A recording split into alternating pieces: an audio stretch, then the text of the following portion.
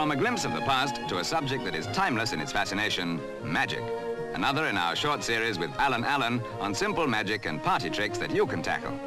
For a start, how to blow over upright telephone books, preferably those with hard covers.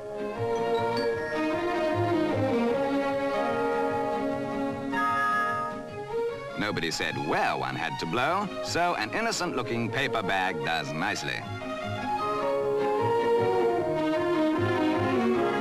Tricks like that merely need a little ingenuity, but there's no trick at all to this complicated-looking balancing phenomenon done with ordinary table forks, cork, needle, and half a crown, or, for that matter, any coin with a milled edge.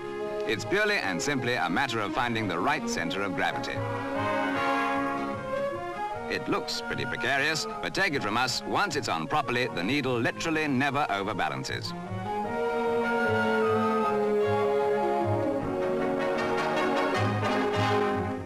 Similarly, by raiding the kitchen, there's no end to the number of balancing tricks one can get up to. Although, for heaven's sake, don't practice with your wife's best cut glass.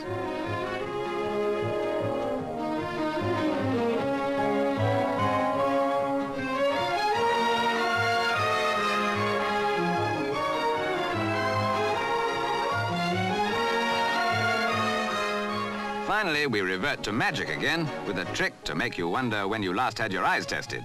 3 ordinary safety pins. Or are they?